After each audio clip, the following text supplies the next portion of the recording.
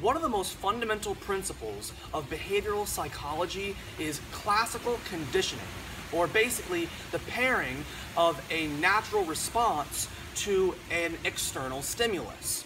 Now, the idea was first proposed by a Russian veterinarian in the mid to late 19th century by the name of Ivan Pavlov, who did experiments with canines in which he observed their rates of salivation when exposed to particular foods they liked.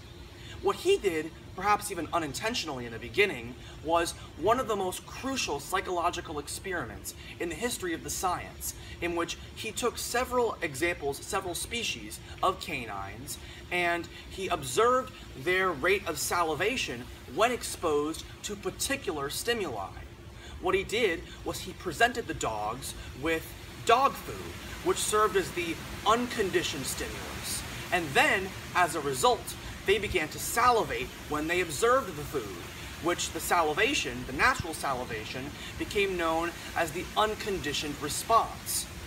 After a while, Pavlov introduced what was called a neutral stimulus, in which whenever he presented the dog food simultaneously, or perhaps before or afterwards, around the same time, he would ring a bell, and that bell became known as the neutral stimulus.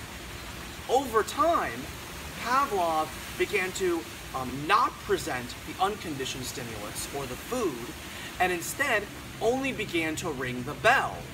And eventually, the dogs would begin to salivate when they heard the bell without being presented with the food. This is because that the bell had become associated with the food in the minds of the dogs, and therefore the ringing bell became a conditioned stimulus, and the once again salivation now became a conditioned response.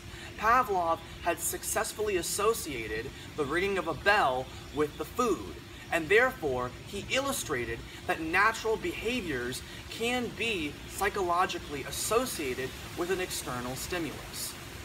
Overall, classical conditioning is an extremely crucial theory that explains one of the most fundamental ideas in psychology, which is pairing and ultimately how we respond to our environment.